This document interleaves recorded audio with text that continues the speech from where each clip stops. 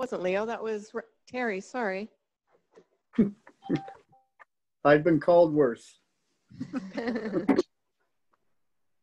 All right, next item, please. Moving down to 3.1, we have the draft Regional and Corporate Services Committee meeting minutes of September 9th, 2020. Move support. Moved by, I should say, Director Stobart instead of first name, shouldn't I? Sorry about that, everyone. Seconded by Director Dickey. All in favor? Any opposed? None carried. Next item. Next, at 4.1.1, we have update on provincial solid waste initiatives. There is a motion for your consideration, and I will just draw the committee's attention to the fact that when the agenda was already prepared, the federal government came out with an announcement regarding single-use plastics. I'm not sure if Mr. Benton is on the line and would like to speak to the report and to that new announcement.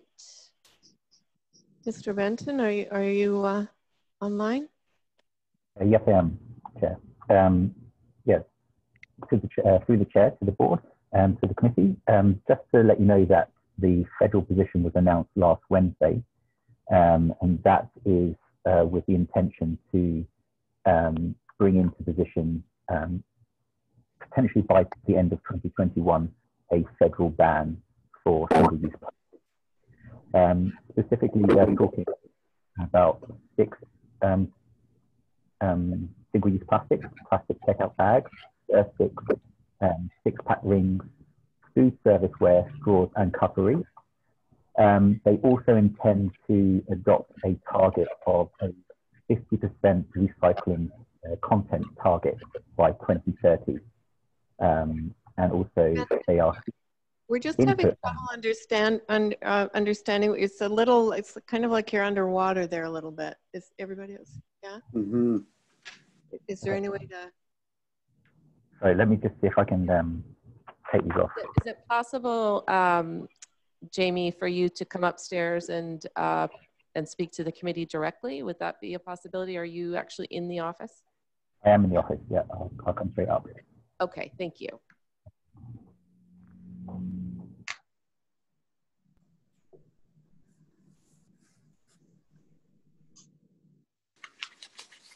Sorry for the delay, everyone. We'll just, yeah. That was very hard to understand. It was very hard to understand. Okay. We could move down to the next item while we're waiting, or no, we'll wait. Okay. Director Popoff doesn't have a closed. Oh, sorry. There he is. That was quick. Thank you.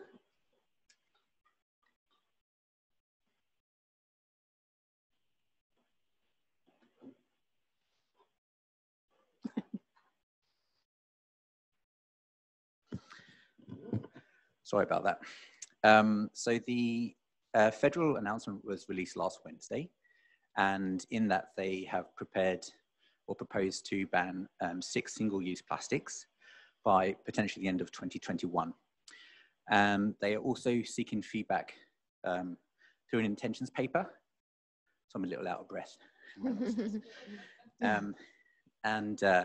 That deadline is December the 9th. So the intention is to bring forth another memo next month with more information in there. But it is particularly good news. It doesn't impact the provincial announcement.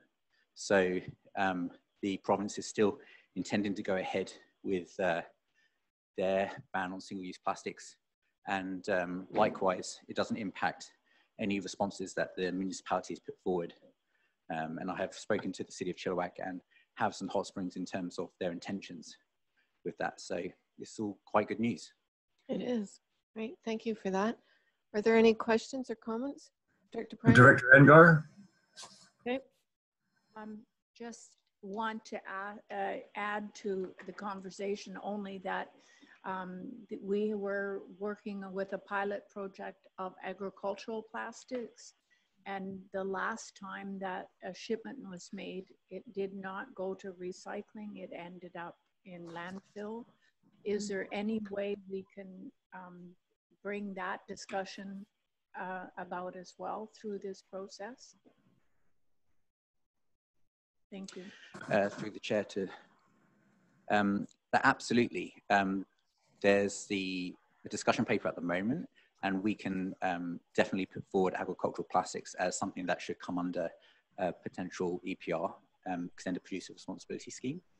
I know that that has been raised in the past, and so that, along with several other issues, we can definitely raise. Thank you for bringing that up, Director Pranger. It's really important, especially in our region. There's tons and tons of agricultural plastics that should be recycled, and I think that's a big part of our industry, but also I think a responsibility to have them recycled. Yes, thank you. Director Engar? Thank you, Chair. Yeah, I'm very pleased to see the headway that the province is making, and never soon enough, but good to see. Extended Producer Responsibility Programs. I notice in the report that staff is in the process or already have made comments to the province in support of some of the other items that their province is suggesting we add to that list of extended producer responsibilities. Could you please describe where we are with that? And I fully support the staff in making those comments back to the province that we want to see all these items included. Sorry, Chair, through you to staff, if I could have some idea of where things are at with the comments back to the province. Thank you. Thank you. Mr. Benton? Yep, through the chair to Director Enger. We haven't so far submitted any comments. We are working with our municipality staff members to make sure that we get everyone's comments together, and in some cases they are submitting their own. We will make sure that we bring that back in terms of if there's any comments that you would like to make in terms of other potential materials. But it's pretty broad, and we have a long list of potential materials that should be added in the future. Everything's changing all the time with wearables and electronics, and so we want to make sure that that gets taken into account. Thank you. Thank you. If I may, a follow-up, Chair? Sure. Is there a process for any other, is it just the FBRD that is going to be commenting? I mean, all the other regional districts as well, or is this a public sort of solicitation for comments from the province? I will have to get back to you on that. I believe it's been open up to local governments, but it might be open to industry as well as the members of the public. But I have to check on that. I'd appreciate it if we could have a clear view on that. If it is available to the public, I know lots of keen folks in my area would love to participate. So I'll look for your email. Is that appropriate? Yeah, that's appropriate. Just to let you know, when they did release the discussion paper on plastics last year, they received over 36,000 comments. So it's one of the biggest responses they had. So I'm sure that they will look for further comments. So you'll notify us then when, if there is a link that we can pass around. Absolutely. Thank you very much. Lou? Anyone else? Dr. Lou? Lou? Yes, thank you so much. I'm very pleased to see this coming forward, and I was noting the comment as well in the report about staff looking for potential funding sources for education and engagement, and I think that that's really such an important piece. As this continues to change, the thing that I'm hearing is that people are confused about, you know, what to separate and what's, you know, what can be returned and all these other things. And I think people really want to do the right thing, but we just need to make sure that they understand what it is that they should be doing.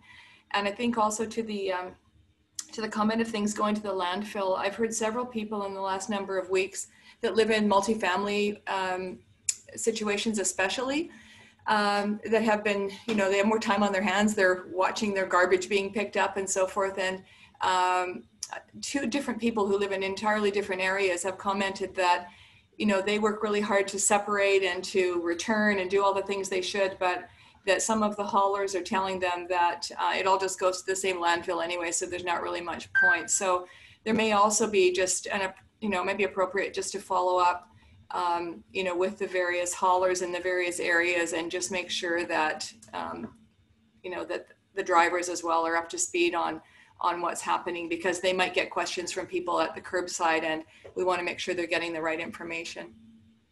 Yeah, good point. Thank you. Anyone else? No? All right. Do we have a motion? Yes, we do. Anyone wish to move the motion? Moved by Director Pranger, second by Director Popoff. All in favor? Anyone opposed? Looks like none. Carried. Next item, please. Next is 4.2.1. We have the outdoor learning program in Thompson Regional Park. This is an information item, but we do have staff on the line that can answer any questions that you might have about this new use in one of our regional parks. Madam Chair, Director Engar here. Go ahead, Director Engar. Thank you, Chair. Just a little background. I was speaking with these folks some months back and pretty keen on what they're trying to do. The outdoor learning, I think, is a good experience for young kids, and having grown up in the cedar trees in West Vancouver and next to a stream, I think we can all benefit from more time in nature. Some of my concerns that I noticed that have been addressed by staff, which are excellent, is the need for their liability insurance. And I've also mentioned to the teachers that are going to be running this course, this organization, that we do have cougars in the area there frequently at Thompson Park, and they took that in. So just wanted to make sure that all the kids are going to be very safe. And of course, the COVID-19 protocols, I also asked them to make sure that they had that in place, which I understand now they have, seeing staff's report. The other question I have is the extra cost to the community. This is a regional park, and the impacts on the usage of toilets and things like that, and making sure they're sanitary for the young ones. I wanted to make sure that the community is not going to be saddled with unnecessary expenses, but somehow find a way to move forward. Any feedback on that for me? Through the chair to Director Engar, this is a regional park, so any expenses are always absorbed regionally, but we do have Christina Vugteveen on the line if she would like to comment on that. Thank you for your comments through the chair. To Director Engar, we are continuing to work with the group around that. Our park safety plan, as we have it, as it pertains to COVID-19, does not allow for us to do extra cleaning before, during, after any sort of events, which would be inclusive of this particular group. So they are on their own. So we do our regular cleaning as COVID style. There will not be extra cleaning. So from a staffing perspective, there are no other additional expenses as it pertains to this. Yes, there's a little bit more use than perhaps there might be during a regular day. However, it's not a significant increase that we would anticipate any additional costs. Very good, thank you. Anyone else? Oh, okay, moving on to the next item. Next is 4.2.2. We have developing a policy for classification of regional versus community parks and trails. There is a motion for your consideration, and I understand that David Urban is on the line to answer any questions that you may have. Anyone with any questions, comments, or care to make the motion? I'll move, and I have a comment. All right, do we have a seconder? Director Dickey? Okay, Director Blue, you have a comment? Yes, thank you. Just to the point of actually having policies around these things, as things change and as we better understand how funding might flow, ensuring that these policies are in place, I know is a lot of work and background to do, but I think it's so important, and then everyone's clear about what happens and what the classifications are. So thanks very much to staff for all the work on bringing this forward. Thank you. Anyone else? Stobart? Oh, sorry, Director Stobart. Through the chair staff, just curious if there is any available background information on the parks that we have to date on how it was decided whether they were regional or community.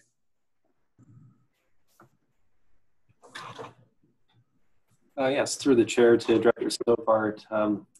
We've done a little bit of looking into the back history, but not an extensive exercise. I was referring back to our original regional parks plan that was done in the early 2000s, and that provided the guidance at the time for the majority of the regional parks. What we've seen recently is a lot more community parks come online, and they are more the direction of the electoral area. So it's been a combination of regional and community, but there's no clear direction on exactly why is one type and one the other. So that's the point of this policy. Okay, thank you. Anyone else? Okay, I'll call the question. All in favor? Is anyone opposed? Okay, motion's carried. Moving down to reports by directors, Madam Chair. Reports by anyone? All right. Next item, we have public question period for items relevant to the agenda. As you know, we have, under the COVID-19 period of time, we have been accepting email submissions before the board meeting. At this point, I think I can confirm that we did not receive any email submissions for this meeting. Ms. Riley, do we have anyone on the line, members of the public, that are wishing to speak today? I can confirm that we have nobody on Zoom or on the phone that are wishing to ask a question today. So moving down to item 9, we're looking for a resolution to close the meeting. So moved. Moved. Do we have a seconder? Seconded by Director Popoff. All in favor? None opposed? Motion's carried. And you could just give us about 2 minutes to get the Zoom recording to stop, and we'll just clear the